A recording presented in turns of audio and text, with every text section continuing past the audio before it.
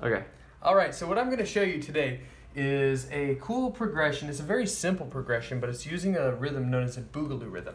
So basically all you're going to be doing is using what are known as the primary triads. 1, 4, and 5. Okay, we're going to start in the key of C.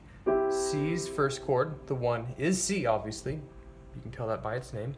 It's that way because of the way it is, as some people like to say. 4 is F, because if you go up 1, 2, 3, 4 notes, or you could look at it like this: 1 half step, 2, 3, 4, 5 half steps. That's going to be the 4th note of the major scale.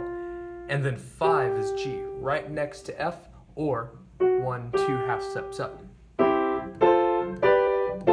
You're going to do this with both hands. Okay, so get used to the chords in both hands, moving fluidly and smoothly without interruption between those chords. If this kind of thing happens, that's okay. Just keep at it and really focus on hitting that C chord. So once you have that down, we're going to add some rhythm to it. So listen carefully. I'll play it one time, then I'll explain what I'm doing.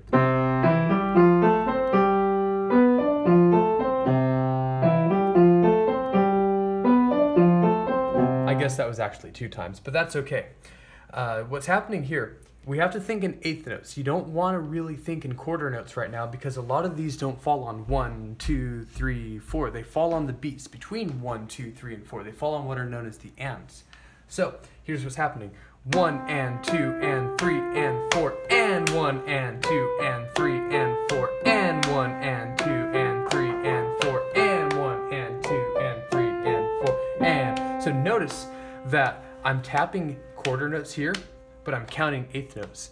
1 and 2 and 3 and 4. So when you put it all together without counting, it sounds like this.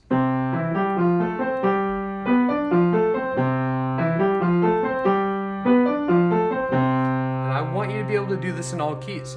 If you move up to G, the only note that changes is you now have an F sharp. But same concept. 1, go up 5 half steps. C is your new 4. D is your new 5. So you're left with this. 1 and 2 and 3 and 4 and 1 and 2 and 3 and 4 and 1 and 2 and 3 and 4 and 1 and 2 and 3 and 4. The key of D, you now have 2 sharps, F sharp and C sharp, but it's the same idea otherwise.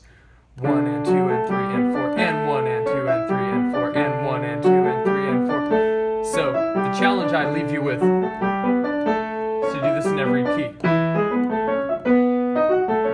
even the black keys. And